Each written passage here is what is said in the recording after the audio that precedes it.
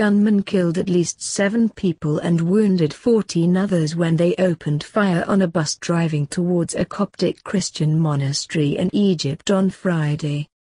The attack took place almost at the exact location where 28 Christians headed to the monastery were killed by Islamist militants in 2017. A security official confirmed the attack in Minya province, adding that there were dead and wounded.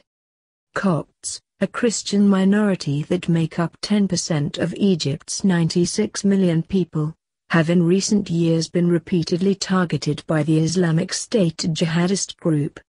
Is killed more than 40 people in twin church bombings in April 2017 and a month later shot dead almost 30 Christians in Minya province as they headed to a monastery on a bus. In December 2017 an jihadist killed 9 people in an attack on a church in a South Cairo suburb.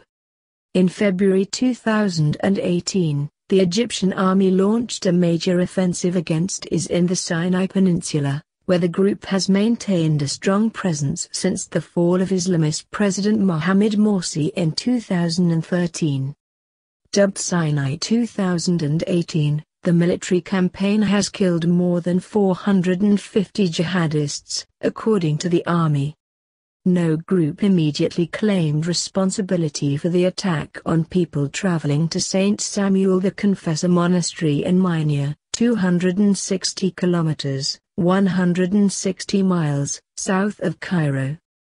The Coptic Christian minority, which makes up an estimated 10% of the Egypt's 96 million people, has been a frequent target of attacks and persecution since the uprising that toppled former President Hosni Mubarak in 2011. Egypt says fighting Islamist militants is a priority to restore security after the years of turmoil that followed the Arab Spring protests. In February 2018, the Egyptian army launched a major offensive against the IS group in the Sinai Peninsula, where the group has maintained a strong presence since the fall of Islamist President Mohamed Morsi in 2013.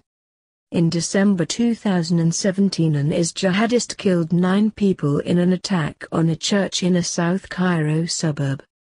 In February 2018, the Egyptian army launched a major offensive against IS in the Sinai Peninsula, where the group has maintained a strong presence since the fall of Islamist President Mohamed Morsi in 2013. Thanks for watching.